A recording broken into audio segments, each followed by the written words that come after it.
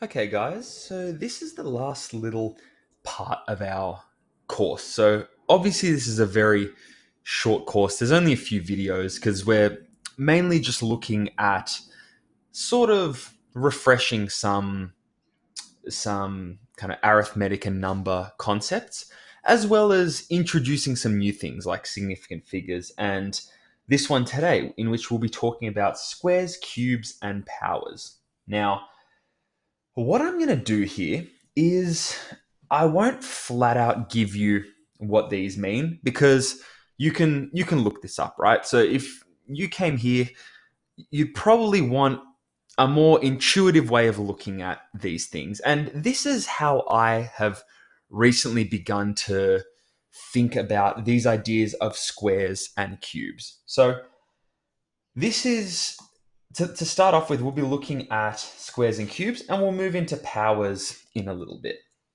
So, these two words, a square and a cube, they're geometric things, right? These are shapes. One is a plane shape in 2D, and one is a 3D shape. So, I'm going to look at squaring and cubing things in the context of geometry.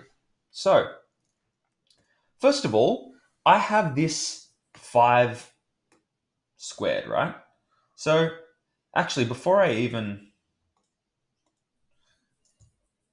Let me move this. Oh, no. So, if I were to take something... Oh, I can't even move my cube. All right. My square, I should say. Before I even do that. So, say I have just any line, any random line in space, this one. And this is some 5 units long. It doesn't have to be in meters, centimeters, whatever. If I want to square this, well, how I see it is, well, I'm just going to kind of do something with another unit to make the space it takes up on my piece of paper the area of one square. So, to make it a square, obviously we know that squares have all equal sides. So, I will draw another line here, also 5 units in length. And when I, for example, multiply my two dimensions, what we've learned in our measurement course, we get the area that makes up a square, which I'll complete now.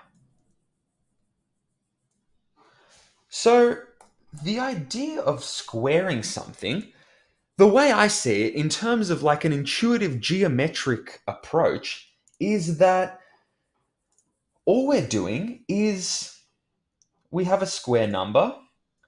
This power here, this 5 to the power of 2, or 5 squared, just means I'm multiplying this number by itself. So I have 2 lots of 5. So sorry, not 2 lots of 5. I have 5 multiplying by itself.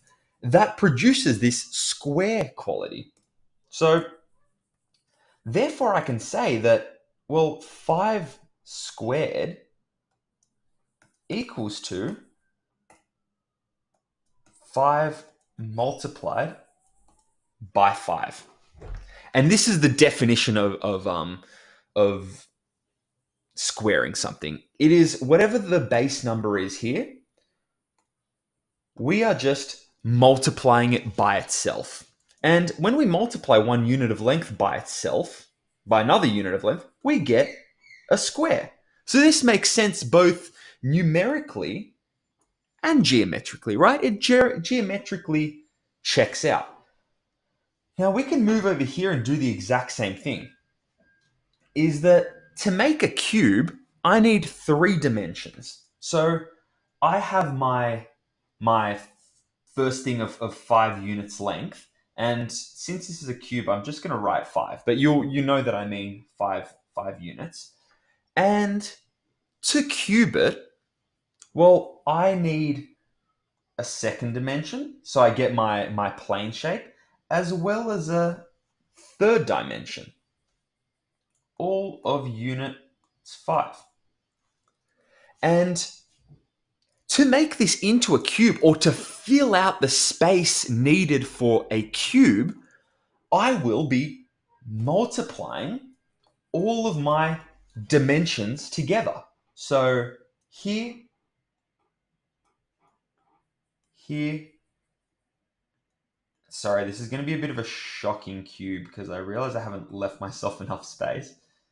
But here is our dodgy cube. And once again, I filled out the space of an entire cube of units length 5. So I can think of squares and cubes as kind of, when taking a geometric approach, just filling out different dimensions, right? Here I've filled out a square, hence 5 multiplied by 5. And here, when I cube something, if I were to say, well, 5 cubed, 5 to the power of 3, let me write it to the side. So this, oh my God, here we go. So this 5 doesn't confuse you here. If I have 5 cubed, that is the same effect as multiplying 5 by itself. And we have 3 5s here. So this is just something I've kind of come up with recently as an idea and as a way to kind of intuitively understand the idea of squaring or cubing something. It's just multiplying a number, a base number, by itself, either having 2 here for a square or 3 here for a cube. Now we can go into even higher powers, and this is where we look at this type of keyword. We can go take this 5, for example, and we can go to the power of, we can even go to like 6, for example, and have a look at the trends we've observed. Well, there are 2 5s here, which multiply by each other, that correspond to the power of 2 here. There are 3 5s here, all multiplying each other, that correspond to the power of 3 here. So if I had some 5 to the power of 6, that would just correspond to, let's go purple, that'll correspond to 5 getting multiplied by itself 6 times.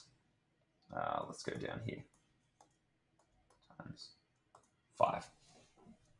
So that is a geometric way to view these types of operations: squaring something, raising it to the power of 2, cubing something to a power of 3, or even higher powers. Our base number just gets multiplied by itself a certain amount of times. Now, let me just take a moment to talk about square roots. So let's actually just make another quick heading here. The square or cube roots. I'm doing this all in one video because once we understand squaring and cubing something, it won't take too long to understand their roots.